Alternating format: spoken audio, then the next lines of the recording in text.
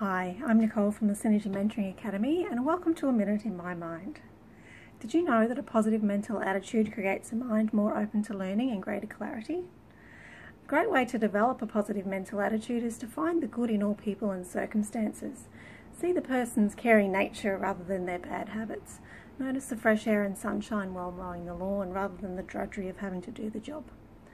By doing this on a regular basis, you'll start to notice that there's far more good to be found in the world than ever before. With practice, your mind will start to pick up the good in all people and circumstances automatically, creating a happier life for you. Give it a try. Find the good. I'm Nicole, and you've just experienced A Minute in My Mind.